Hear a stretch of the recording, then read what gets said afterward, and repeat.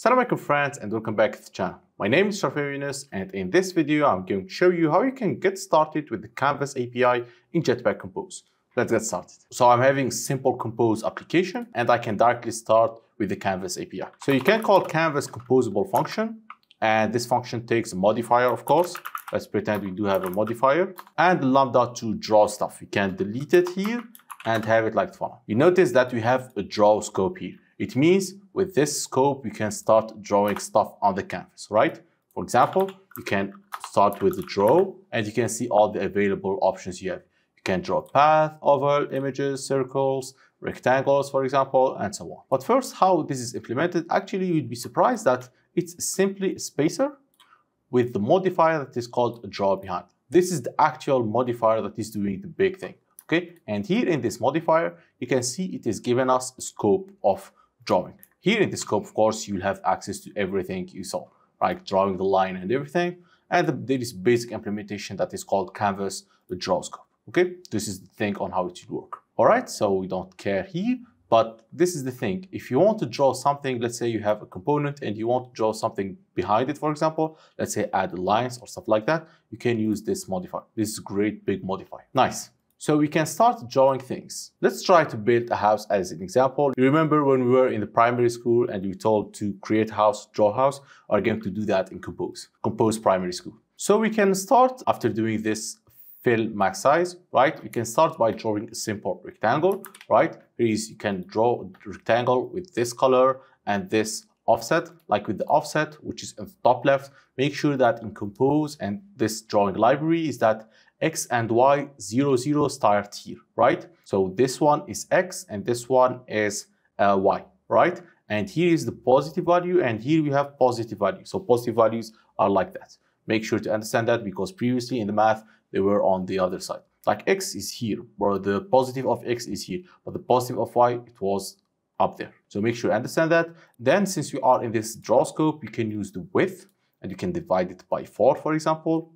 Height and divide it by 4, and you can see this is the top left, it is here in the height and it is taking 1/4 of the screen. If you divide the screen by 4 like that, right, you understand that this is the point. From there we can decide that this is the size for our thing. This is just basic calculation, right? And then let's pretend you are going to create kind of a triangle above it, right? You can't create a triangle, there is nothing as draw triangle, we don't have that, we have to try text. But what we have something called path, right? You can create a path on your own and connect the dots and then tell Compose to draw it. That's why you have something called the draw path, right? But before that, let's create an Android path. It will be the roof path, like the following. And then here we can do some kind of apply. And there you can start doing stuff. You can move to certain X and Y.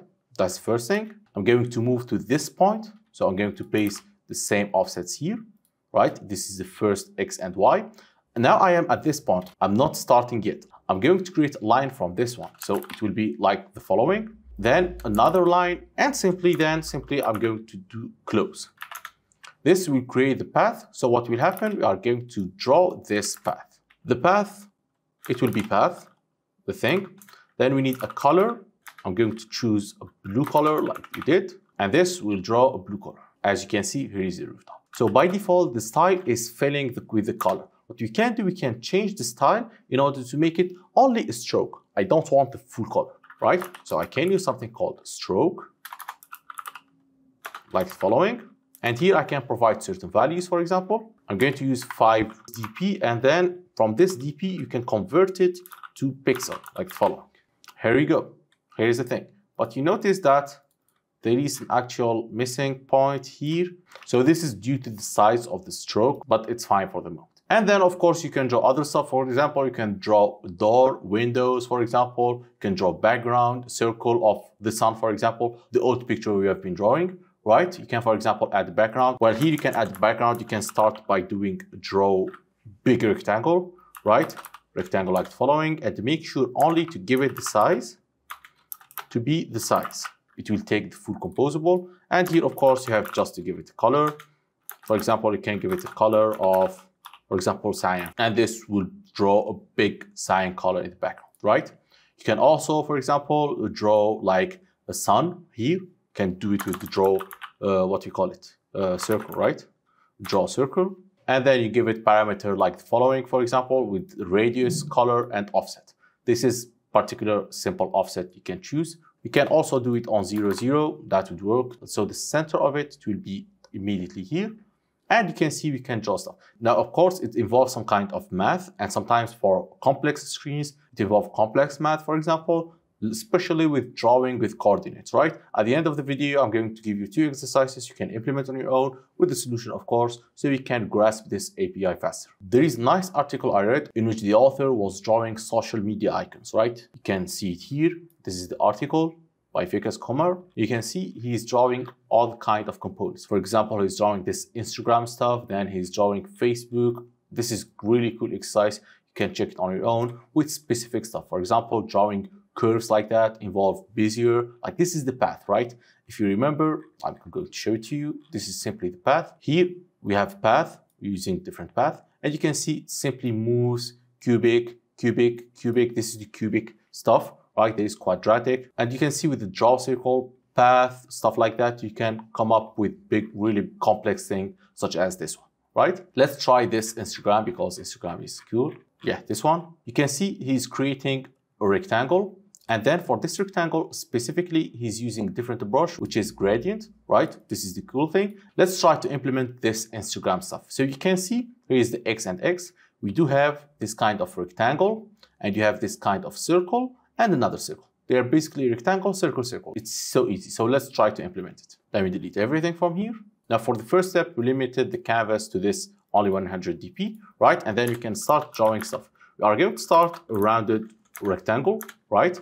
And here we can specify certain things. First, we can specify what is the color. For example, I'm going to use the red color, for example. That's the first thing. And also I'm going to select the style. Since I don't want a full icon exactly as you can see, I want just a simple stroke, okay? And this stroke needs to be a little bit big. So we are going to use 15 as the author is using, okay? So this would be the first step in order to create this one. Now you can see we needed a rounded stuff. So here you can use corner radius. And of course, corner radius, you have to provide some corner radius, right? And you can provide 16F as the author is using.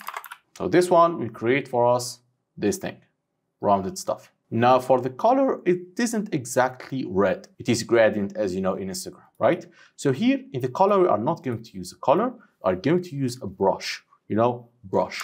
So here you can specify brush equal, and you have to remove this one, because this draw rectangle has 2 signatures. One of those is the brush and the other is color, okay? And here, in order to create this thing, you need to import from the brush. There is a lot of brush you can use. Radial gradient, vertical gradient, you are going to use linear gradient, and you can see it's taking a list of color. So you can create the list of color from here, and the list of color will be simply yellow, red, and magenta as the author is using. For sure, it will draw that stuff. Exactly as you can see, this is pretty awesome. That's the first thing. Now we need another circle exactly at the center. So we can draw a circle from here. Now for the brush, we are going to use the same brush. So I'm going to take this brush, right? Extract it. You can extract it with Control V like following, and it will be extracted like that, brush. So you can use it here with the brush. Okay, that's the first thing. Of course, the radius is too big, so we need to control the radius also. So it will be 45. This will impact it. Nice. And of course, we don't want full circle like that. We need just stroke. So we are going to use the same thing here. Awesome. We need only the last one, which is another circle. Let's copy and paste this one. So this circle, it's a little bit smaller. So it will be, for example, 12 or 13 as the author is using. But now we want the position. Now we don't want stroke, which will be the full color, the full brush, of course. So here you can pass the center from where is the center of this one. It will be an offset, and you can pass the different stuff. Now, in order to control it, here's what the user is using. He is using percentages, right? So this one, for the X, it means we are in the width. We are taking almost 80%, okay? So what we're going to do, we are going to take the size property and take the width and multiply it by 80%. This will be the X. The same thing for the Y, it will be around 20%. This is the values picked by the author of the article. Of course, here it will be the height instead of the width, and here it will be just 20%. So it needs to be here. And there you go. Here is the Instagram logo. Okay, so as you can see, you can draw anything we want, right? So the first exercise for you in order to get cool with this API is to draw the remaining icons. This is one thing. And the other thing, which is cool composable also, which is the following. Speedometer with Compose, right? You will create this full thing. This is really a cool one. And it involves some kind of, not complex math, it's, if you remember, polar coordinates, right? In order to draw this line with this inclination. So this is really cool. The author provides a solution and step-by-step stuff though. So this is really cool in order to create. You can see like there is some kind of math involved in here, but it's not something big. It is high school math, of course.